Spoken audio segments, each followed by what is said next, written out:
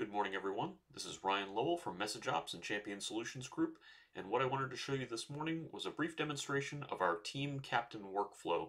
This is a companion app that we've built in Microsoft Power Automate to go along with our Team Captain team management portal.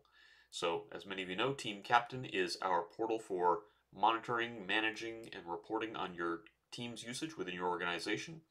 This workflow is a companion app to allow your users to request team creation. A lot of organizations are limiting the number of users within the organization that are able to create teams, and that's putting a big burden on IT to be the ones who go and create the teams manually. What this workflow does is allows your users to request a team in a very simple, easy to use way. The approval process goes to your IT team or to your approvers within your organization. If they approve the team that's been requested, then the team is created automatically. So I wanted to show you what that looks like today. So we've built this, as I mentioned, in Microsoft Power Automate and using Microsoft Forms for the users to submit, and in Microsoft Teams for the approvals to flow through. So what I'll do is I'll show you. We're going to create a test team here. We're going to give it a brief description.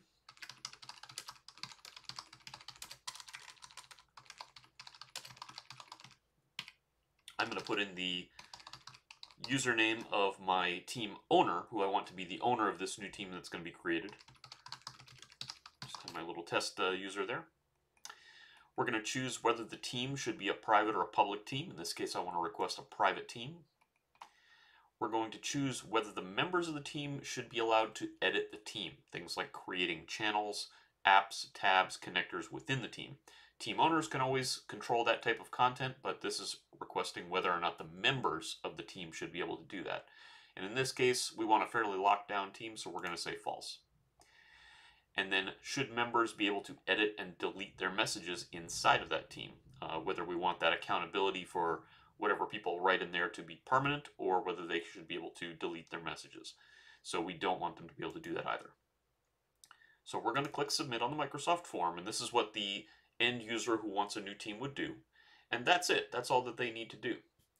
Now we're going to see a couple things happen because of that thing being submitted. So I'm going to hop over to Microsoft Teams here.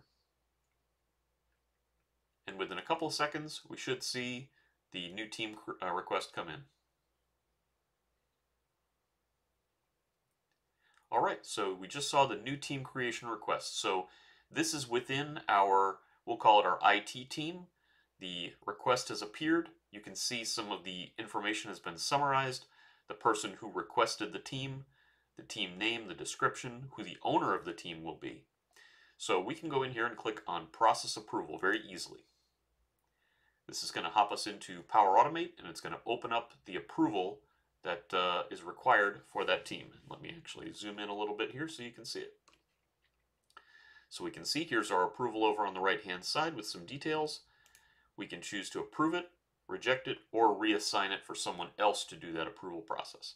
So we're going to approve, and we're going to say, test team looks good. Enjoy using it. And we're going to confirm.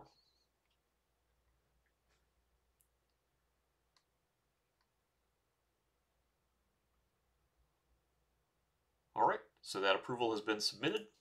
And we're going to see back in Microsoft Teams, within just a couple of seconds, that team has now been created.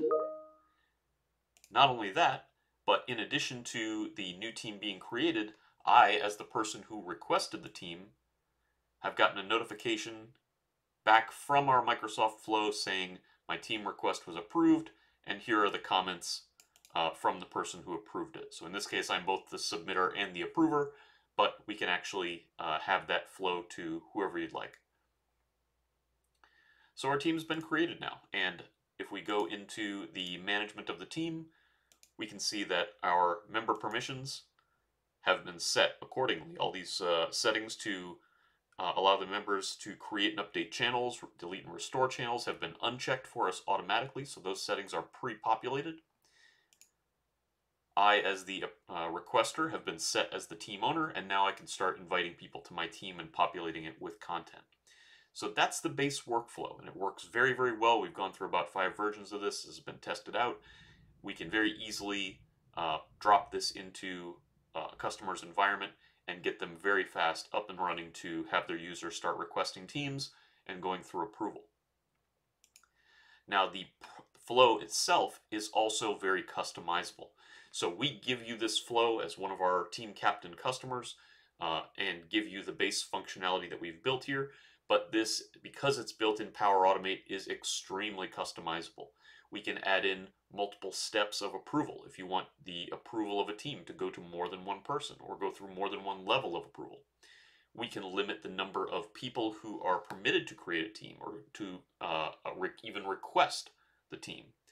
We can build in custom templates for your team. If you want particular channels or particular content or apps within that team, we can use Power Automate to have that team appear in your environment already pre-customized for your team.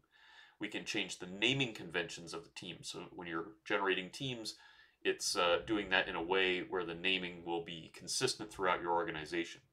So there's so much more that we can do. Power Automate is extremely flexible.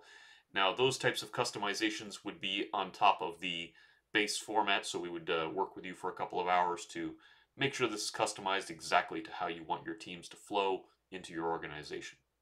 So I hope that helps, and if you have any questions, please reach out to us here at Champion. Be happy to answer anything that you'd like to know. So take care, everyone, and we hope you enjoy using the tool.